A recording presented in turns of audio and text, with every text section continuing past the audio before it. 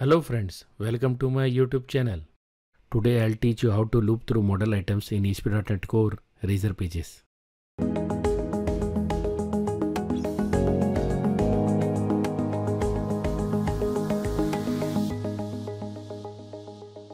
In this video I am using Northwind database. All the details regarding Northwind database are available in the video link available on the right hand side. So let's start. First I will install the Entity Framework package. Hence I am opening NuGet Package Manager console. Here I'll paste the command for installing the package. As you can see, the package has been installed.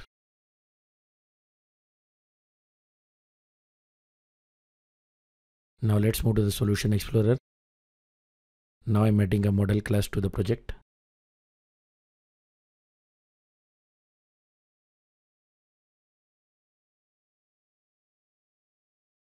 I'm naming the class as customer.cs. Now I'll click on Add.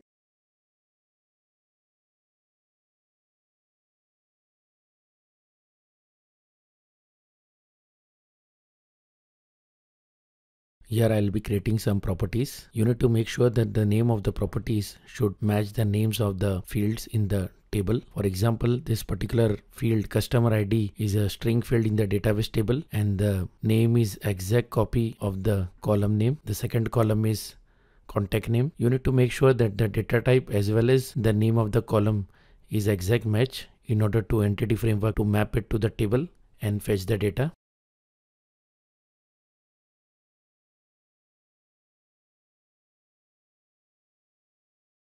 Now we will add another class. It will be called as database context. This is more like a business class. It will have all the functions required by Entity Framework. So here we'll begin with addition of namespaces. So the very first namespace Microsoft.Entity Framework Core.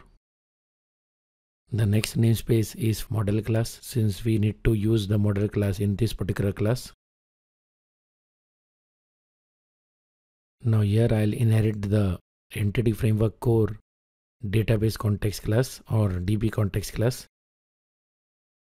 so that I can use all the properties and functions here.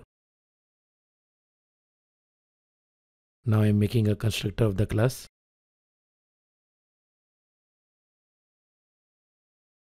And I'm injecting the DB context options object using dependency injection. Whatever I am doing is a standard and you will have to do in all the projects where you are using Entity Framework with .NET Core, in ASP.NET Web Forms and ASP.NET MVC. All the classes and functions of Entity Framework Core were automatically generated, but in ASP.NET Core we have to write it ourselves. Now I'm creating a public property of dbset collection. This particular collection will be of model class, and this particular collection will hold the data which is fetched from database using Entity Framework. Now we are done with the DB context class. Before moving ahead, I would like to inform you that an article has already been posted on this topic. The link for the article and the link for the code sample is available in the description. Also, if you need any further help, please feel free to ask on forums. The link for the forum is also available in the description. Finally, I would like to request you to please subscribe to my channel and click the bell icon. Now I'll be opening the app settings.json class. Here I'll be adding the connection string to the Northwind database. Here I am adding a new key, mycon, and this particular connection key will be used in the startup.cs class later on to fetch the connection string from the app setting.json file. Now here I am adding a connection string which is specific to my machine and database. In your project, you need to add the connection string as per your configuration of the database.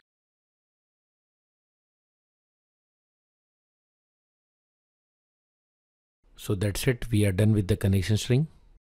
Now again, let's move to the Solution Explorer. Now I'll be opening the startup.cs class. Here we'll be adding some settings in order to connect to the database. The very first thing I'll do is adding the namespace for Microsoft.Entity Framework Core. Now I'll create a public property of type iConfiguration interface. Now inside the constructor of the startup class, I'll be initializing this particular property with the object of the configuration class, which is injected using dependency injection. Now inside the constructor, I'll be initializing the configuration property which I had created earlier.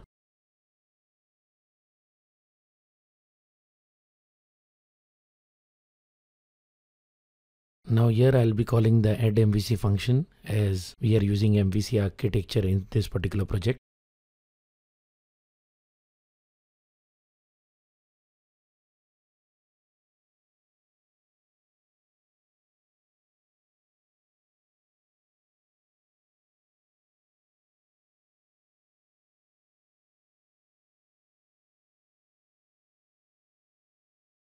The next thing I'm doing is creating a variable to store the connection string, which will be fetched from the app settings.json. In order to fetch the connection string, I am making use of the configuration property. The method to fetch the connection string is getConnectionString, to which I am passing the key.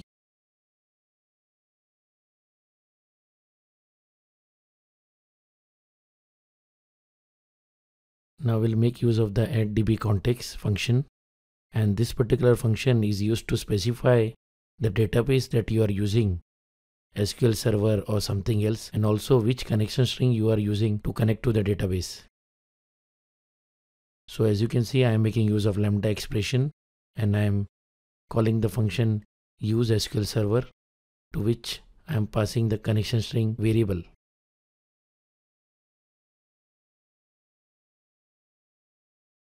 So this completes the configuration part.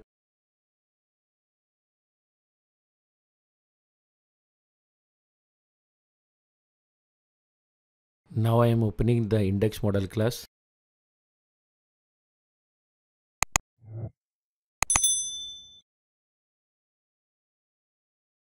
Now I am making a property of database context class.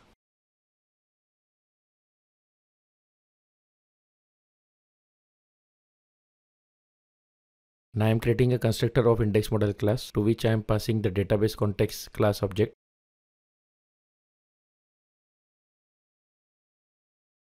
And with the help of dependency injection, I'll be initializing this private property which I had created earlier.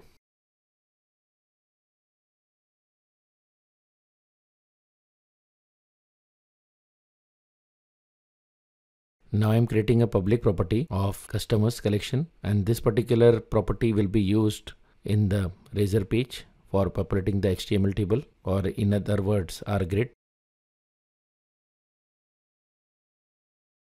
Finally, I'm creating a onGet method which will be called when the Razor page is called in the browser. And inside this onGet method, I'll be populating the property with the data from the database. Now here I am making use of a link query, and I am fetching the top 10 records with the help of take function, and those top 10 records I am assigning to the list collection property which I had created earlier. The same can be done directly also, but I am making use of link query so that later on you can add where conditions in order to conditionally decide which records you want to display in the grid.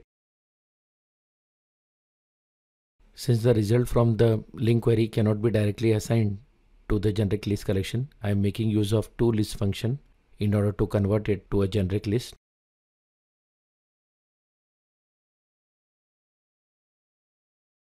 And that's it in the index model page, and now we are moving to the Razor page.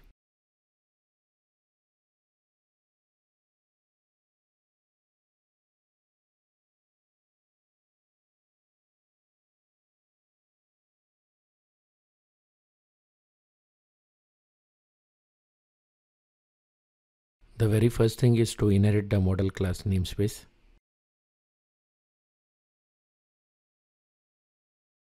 Now here I have created a heading as customers, as we will be displaying the data for customers. Now here I am creating an HTML table, and in this HTML table, the table rows will be generated from database using a for each loop.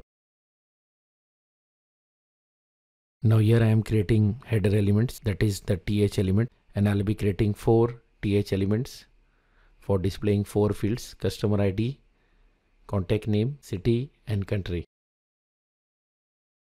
Now I'm writing a for each loop which will be executed over the customers collection.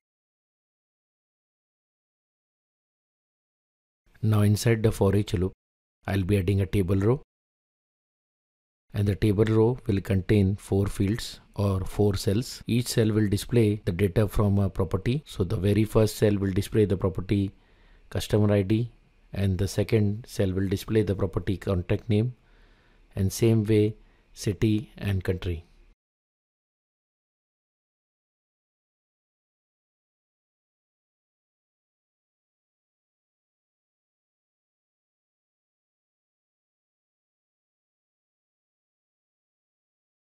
Now you can see the data from the database has been successfully fetched using entity framework. So with this we come to the end of this video. Today we learned how to use entity framework in ASP.NET Core Razor pages. Thanks for watching. Please like, share and subscribe, and don't forget to click the bell icon. Goodbye.